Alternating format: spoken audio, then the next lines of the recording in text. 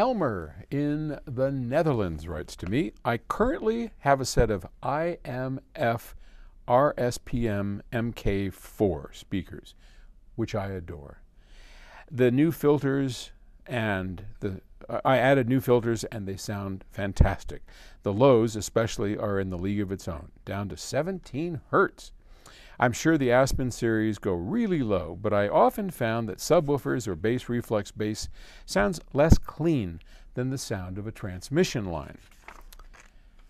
How do you see this? Has technology caught up today, and are these outmoded? Well, the IMF series was by an old friend, Bud Freed. And Bud was a great guy, good friend of Arnie Nudell. I didn't know Bud all that. I've had dinner with him multiple times, but he was just a fun guy, totally dedicated and serious on speakers. And Bud was into transmission lines. And there is good stuff with transmission lines. In fact, the very first speaker that I ever heard that got our partnership going was Stan Warren. And Stan, the S in PS Audio, had a pair of homemade transmission line speakers using, I think he had an Eminence woofer, and he had a Heil air motion transformer on top. And it was a good sounding system. Stan had built it himself. So, what is a transmission line?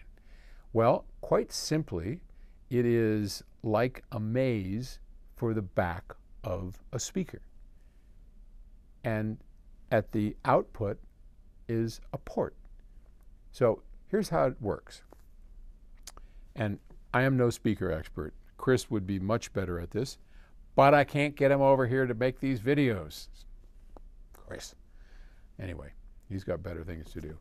So in a normal ported speaker, we have a box, a woofer, and a hole in the box.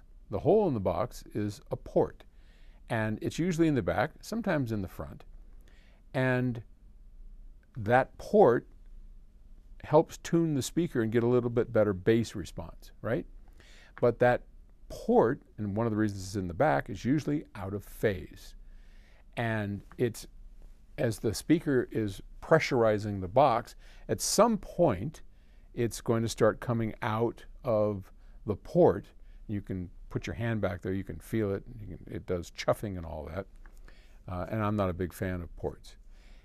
A transmission line says, I don't want an out of phase output coming out of the back. What I want is an in phase output from the back of my woofer coming out the front. How do we do that? Well, if we take the box and we make this maze where the sound has to, from the back pressure of the woofer has to go through this long maze, and it delays it by one cycle, right? So and then it has a hole in the front and comes out in phase and adds to the bass. It's one cycle behind, no big deal. We used to run subwoofers, we'd always have them one cycle behind. And that's how a transmission line works. It does have advantages. What I have found, thanks to Chris Brunhaver, is that a properly done passive radiator itself is kind of a port, solves both of those problems because it is one cycle behind, just like a transmission line, but you get much better bass out of it, and it is much tighter. We don't have this open port, and it's just an all-around better solution. So my vote is to go with the passive radiator, but transmission lines definitely are cool. All right, thanks.